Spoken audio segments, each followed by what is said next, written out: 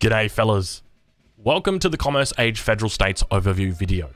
If you haven't already, be sure to check out the first two videos in this series before watching this one, as they introduce a lot of the mechanics that I'm going to be referring to. Before we get into it, if you're wanting to see full details on any of the age up states that you see here in this video, I've created a Discord channel specifically for the United States that you can use as a reference. I'll leave a link in the description to the Discord if you're interested in joining it so you can see that information. Now, let's get into it. Federal states replace age-up politicians for the United States and provide a number of different bonuses. Each federal state provides an immediate bonus upon age-up called an age-up bonus. These are often tangible, such as wood crates from the quartermaster or an outpost wagon from the governor. In addition to providing tangible age-up bonuses, each federal state that you elect to make part of your union will unlock 2 unique cards for you in that game.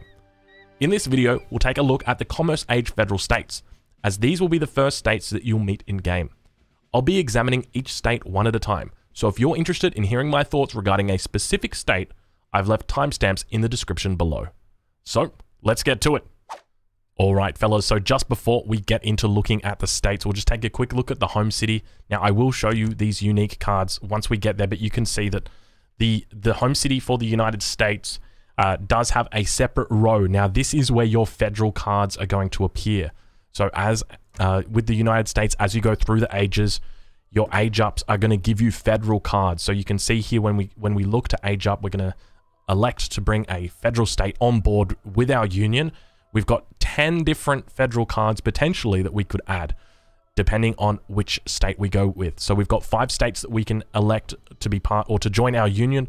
We've in the Commerce Age, we've got Massachusetts, Virginia, Delaware, Pennsylvania, and Rhode Island. Now, each state is probably best at doing a certain strategy.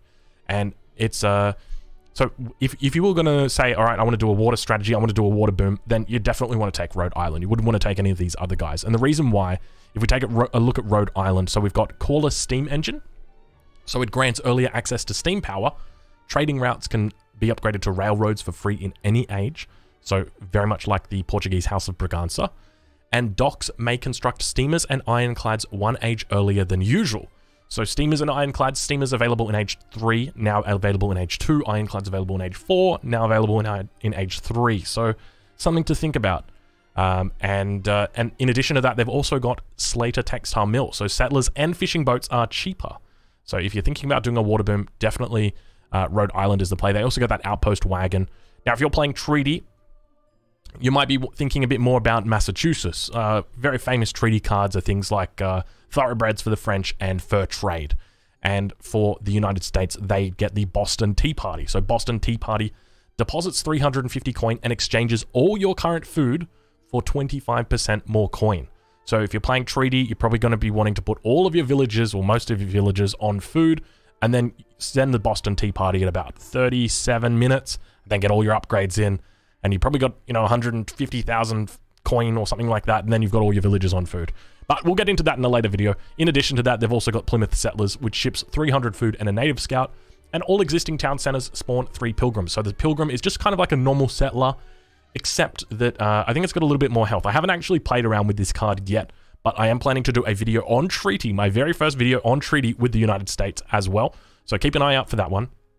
So next up would be Virginia. So Virginia, in my opinion, is targeting at a fast fortress, so costing 800 food to go up, getting the military wagon once you age up. Your federal cards, so the first one is the Culpeper Minutemen, so they arrive fast. So your normal shipment takes 40 seconds to arrive, this one takes 5 seconds, very, very, very quick. All existing town centers spawn 6 Minutemen. So if you're in age 3, I guess that would, and you've got 3 town centers up, that's 18 Minutemen, that's a fair amount of Minutemen. And keep in mind, Minutemen for the United States are very, very, very strong. So they retain the hit points for 75% longer as well. On top of that, they've also got the card Virginia General Assembly. So this one's going to take a little bit of explaining. I'm not going to get into detail about it in this video, but I will say, if you do want to know more about it, I'm going to be doing a build order guide for Virginia, which is going to be looking at a fast fortress. So this ships 1 state capital wagon and makes the next upgrade research at the state capital free. So the state capital is a complex building. I'm probably going to need an entire video just about the state capital. That's how complicated it is, but it is definitely targeted more towards a fast fortress. And then we've got Delaware. So Delaware was the first state to join the Union, and as a result, it's given 700 food age up cost instead of 800, because they're just that little bit faster. Also, crates of 200 food when you arrive, so a little bit similar to the Philosopher Prince, in that the Philosopher Prince gives 500 food, this gives 200 food, but keep in mind you get those 2 extra federal cards. So the federal cards that you've got for Delaware: Fertile Lowlands, ships 6 semi-fattened cows and 2 homestead wagons. And Delaware Blues ships an additional regular for each shipment you have sent so far this game. So if you've shipped 8 shipments, then it sends 8 regulars. Regulars being the backbone of the military of the United States. So definitely nothing to sniff at, especially because this is available as soon as you hit H2. You can send this, so it can be quite a powerful shipment. Now, with this card here, has got quite some good synergy with the Germantown, or with the Germantown farmers, I was going to say, with the German immigrants. So the German immigration card that we spoke about in the prior video, this offers you 2 homestead wagons, so equivalent to 2 farms. So this could technically be, it's like a 6 semi-fattened cows, 2 homestead wagons, and 2 settler wagons as well. So definitely a lot going on here. And then finally, Pennsylvania. Now, Pennsylvania is I would say this is more of an Age 2 focused state. So if you're going to want to be spending a lot of time in Age 2, probably want to be taking Pennsylvania. It gives you an outpost. It costs 800 food to age up. The federal cards, so you've got Philadelphia Convention. So it ships 1 meeting house and provides your meeting house with unique federal state improvements to research. So the meeting house, think of it as the church for the United States. Okay, so, and it provides a meeting house wagon and also gives you that. So this Philadelphia Convention is kind of the unique church card for the United States. So you've got the Pennsylvania Pound, which is a trickle of coin. You've got the first Pennsylvania Rifles, which is a whole bunch of sharpshooters, which are like the really good skirmisher units for the United States. And then you've got Pennsylvania Cavalry, which is the rifle, or not the rifle riders, the Carbine Cavalry. I love that they've got the alliteration going on, the rifle riders, the Carbine Cavalry. It ships Carbine Cavalry, and they both cost food. Then the second card that we've got for Pennsylvania is Tammany Festival. Ships 1 native embassy travois and allies you with the Cray at your native embassy, where some of their upgrades and units are available. The Cray are considered, in my opinion, the only S-tier native civilization. You can literally take them in any situation, and the fact that you get to ally with them every single game is ridiculously crazy. I love that. Pennsylvania is definitely becoming one of my states. I'm definitely relying on it a lot when I'm not looking to fast fortress with Virginia. When I'm planning to spend a little bit longer in the second age, I'm always going for Pennsylvania.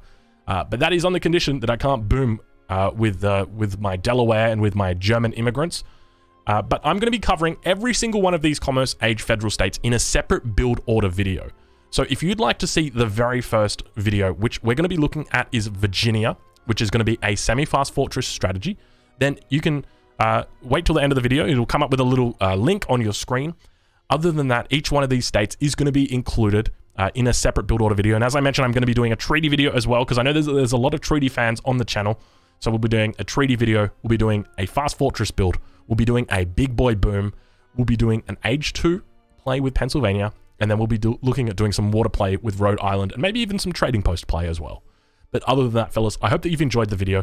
You can click the link on the screen right now. That'll take you through to the Virginia build order, I guess we'd call it, the Virginia game. So I'm demonstrating the Virginia build, what it looks like, where we do take a look at the state capital wagon and what the state capital can actually do. If you've enjoyed the video, I encourage you to like the video, and I'll catch you guys in the next one. Thank you for watching.